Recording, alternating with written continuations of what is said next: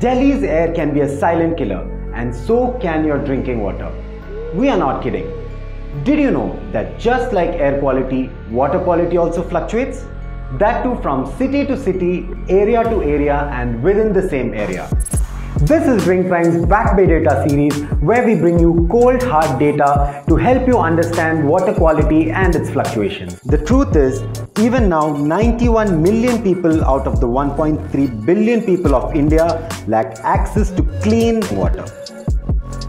What's even worse is that most of the people aren't aware of the fluctuating nature of water quality. Let's take the city of Bengaluru as an example.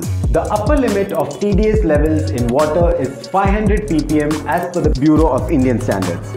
Yet, when you look at the data, the TDS levels of different areas within Bengaluru, like Whitefield, go way beyond the permissible limits.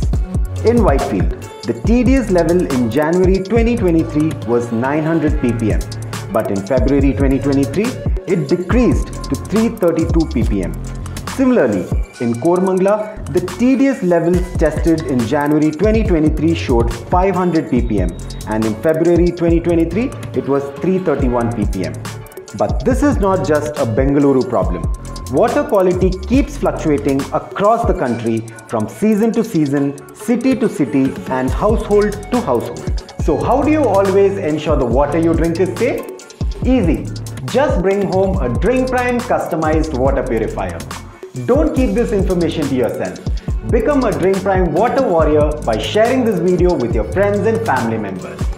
Drink safe, DrinkPrime.